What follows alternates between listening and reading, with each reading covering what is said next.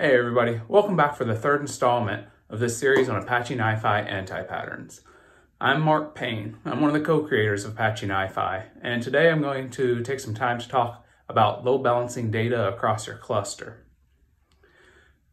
Now, before we jump into exactly how NiFi handles this and when you should and shouldn't do this, I want to kind of take a step back and talk about some of the general concepts of load balancing data first. So first of all, what exactly do we mean when we talk about load balancing data across the cluster? Well, in general, what we're talking about is taking the data that's on one node in your NiFi cluster and spreading that across the entire cluster so that you can parallelize the processing of that data. Now, a lot of big data processing frameworks and streaming frameworks such as Apache Storm, Spark Streaming, MapReduce, all of these frameworks are going to kind of handle this for you behind the scenes.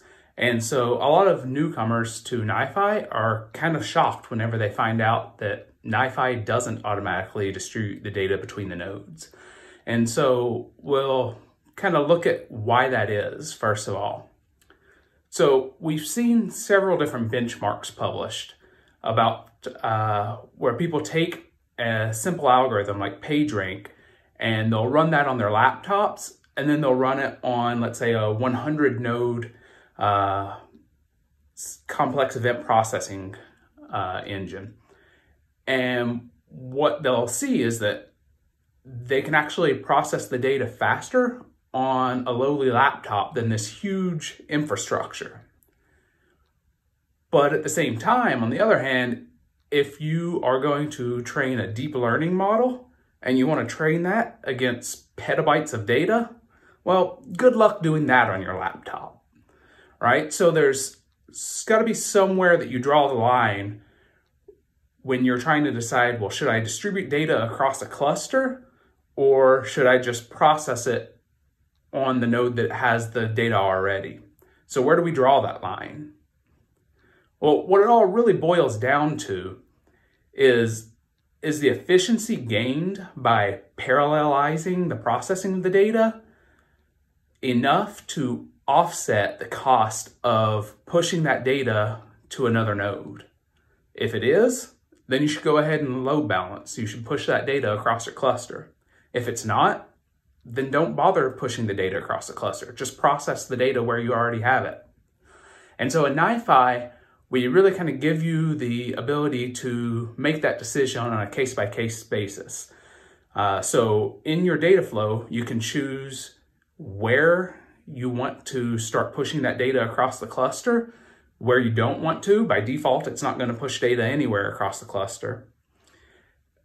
And for most data flows, you probably don't need to actually distribute the data across the cluster. So we'll talk about where we do and don't want to distribute that data and how often we want to distribute the data across the cluster as we look at how we can use the mechanisms in NiFi to handle this.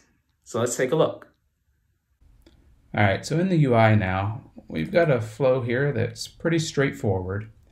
It starts with a consume Kafka record processor, so we're going to get some purchase order data from Kafka. That purchase order data has a zip code in it, but no city or state. So we're going to use the lookup record to perform some enrichment and grab the city and state and put that into the record itself. We're then going to partition by that city that we just looked up, and we're going to do some routing logic on that city. And if the city happens to be one of the cities that we're interested in, we're going to publish the data to a different Kafka topic, in this case, special purchase orders. So it's a pretty straightforward flow, but there's quite a bit of processing happening here. So what we can do is we can configure this connection here, and in the settings tab, there's a load balancing strategy. So by default, it's set to do not load balance. So whatever data shows up on this node is going to stay on that node. We've got a few different strategies that we can use to move the data around the cluster. But for the vast majority of cases, what we're actually going to want to use is round robin. So we're going to just spread the data evenly across the cluster. I'm not going to get too much into the other load balancing strategies. You can read the documentation on those if you're interested But the first anti-pattern that I'll point out here is the load balance compression. Now, typically, whenever you're moving data around a cluster, you don't really want to compress that data because you've typically got a really high throughput link between the different nodes in a given cluster. It's not always the case, but it typically is. And we see a lot of times people start choosing that they want to compress attributes and content when they'll really benefit by not performing any compression at all, because we don't really want to pay the cost of that compression and the decompression. So in this case, we'll just choose round robin and do not compress, and we can hit apply. And now any data that shows up in this connection is automatically going to get spread evenly across the cluster. And we can see that load balancing is happening because we have this icon here on the connection. The other connections you can see don't have that icon, so that's just an indicator that load balance is configured. If we hover over that, it's actually going to tell us that we're using the round robin strategy and we're not using any compression at all. So it's a pretty simple configuration change to enable this capability. But what we often see people start doing is they'll build a flow that looks like this. So they've decided that they want to pull data into the cluster and they want to do a lot of processing. They want to make sure that that data stays spread across all of the nodes in the cluster. So they'll configure the first connection here for round robin load balancing, and then they'll choose round robin for the second connection and the third and the fourth. So conceptually it makes sense, but what ends up happening is that means that once we've pulled the data in from Kafka, we're going to distribute it across all of the nodes in the cluster.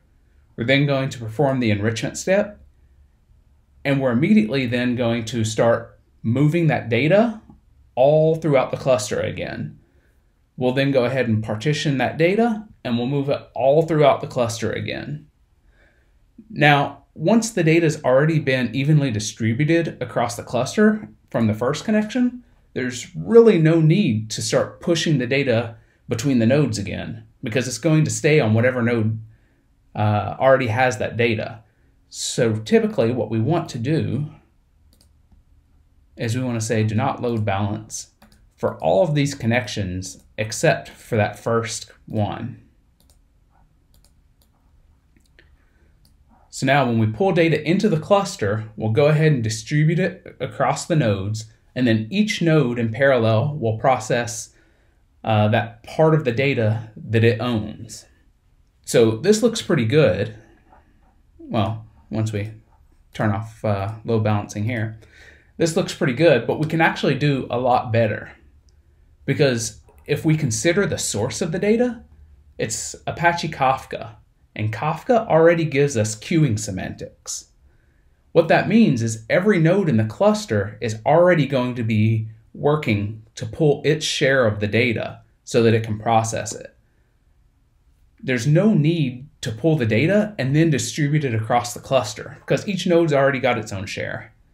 Now, there are some caveats to this, which is if we have more nodes in our NiFi cluster than we have partitions on the Kafka topic, then we may end up in a situation where the data doesn't get evenly spread across all of the nodes. And so we may actually want to round robin it in that scenario.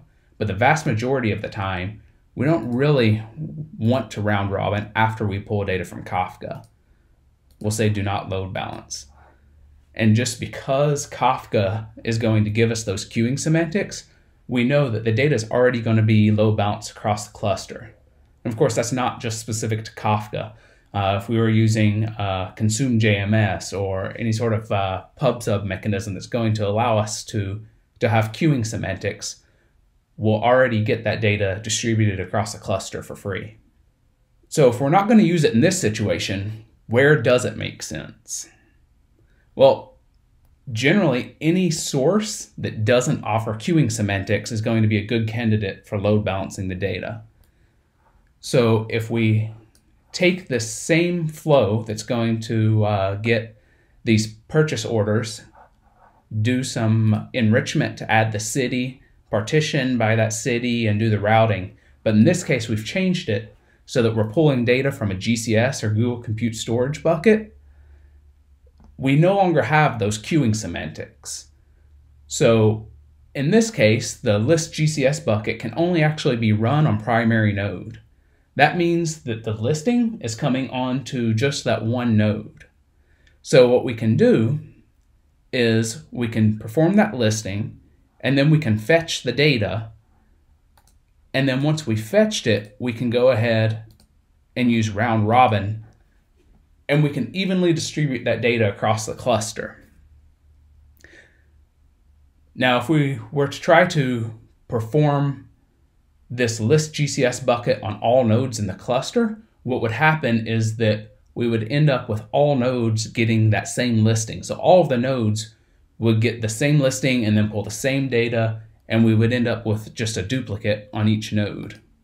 So if you go to configure this processor, we'll see that the execution can only be on primary node in order to prevent that from happening.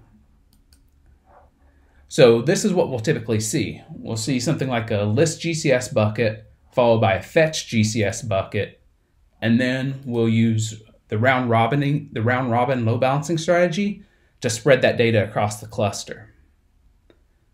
But we can do a lot better than that, because at this point we've already used that one node to pull the data from GCS. It's already done a lot of that hard work.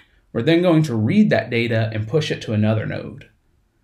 So rather than using this approach, let's configure this connection, say do not load balance here, and instead load balance at this point.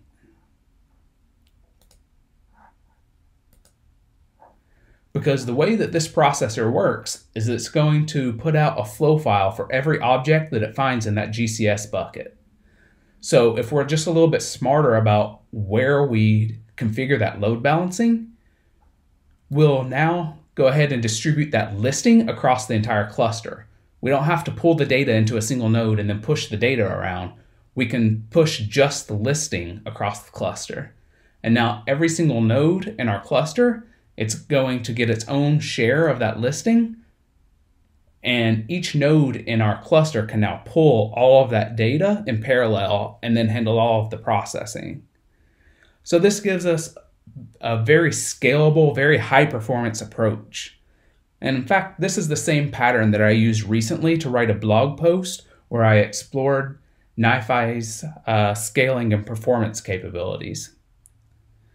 So I used Google Compute Engine to actually scale out NiFi onto 100 different nodes, and then a 500 node cluster, and then a 1000 node cluster.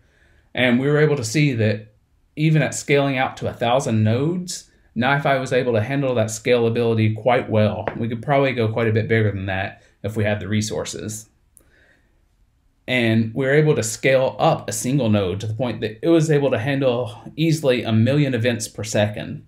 So we could actually process in this 1,000 node cluster up to 1 billion events per second, doing something very similar to this. In that case, it was using log data, but it was doing very similar type of processing where it was optionally decompressing the data, it was doing some enrichment, it was doing some routing, and then eventually pushing data back to GCS.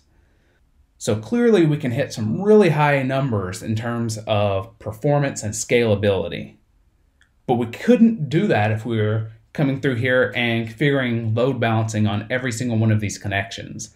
So in order to hit those really high types of performance and scalability numbers, we definitely need to make sure that we're following the best practices. And so in terms of best practices for load balancing, the biggest thing that we want to consider is that we want to make sure that we're not load balancing constantly throughout our flow. We're only load balancing where it makes sense, and that we're really taking into account where in the flow we perform that load balancing so that we can minimize the amount of data that we're actually pushing across our cluster. And that's all I've got for you today. Thanks for watching, guys. Cheers.